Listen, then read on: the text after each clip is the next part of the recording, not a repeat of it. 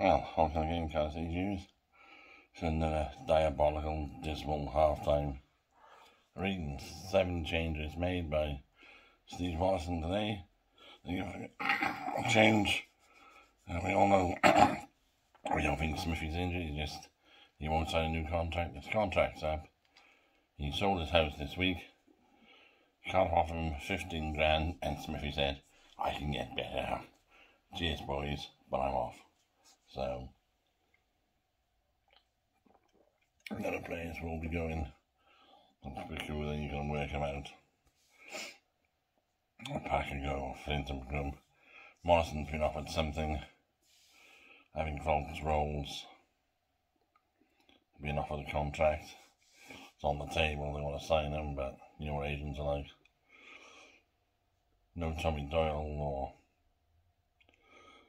Infield that was international. They're on the side today.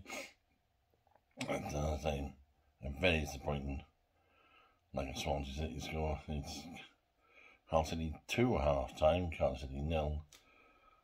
Utrecht will make this full debut. If he scores today, or stays on the park, he'll make history. If he scores by being the first player to score twice on his debut as sub and a full debut, and hopefully he'll have another chance before the end of the season of making a full debut at home, even against Birmingham or Luton. But I'll say from an abysmal half time, throwing away 2 ginger cats like Tigers. I think they're playing for fucking Hull. They've got it mixed up. And that's the luck. Hull asked for their permission to change the kick and lose and run the 6 games at home, and they changed the English FA. It's not surprising they haven't do it. And 2-0, and they're not playing well. We've had 1 shot on target at there, 3 on target. At 2 really massive fuck-ups at the back. By McGuinness on the defence, and absolutely appalling.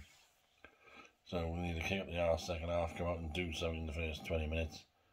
Might be able to get a draw out of this on the ribbon.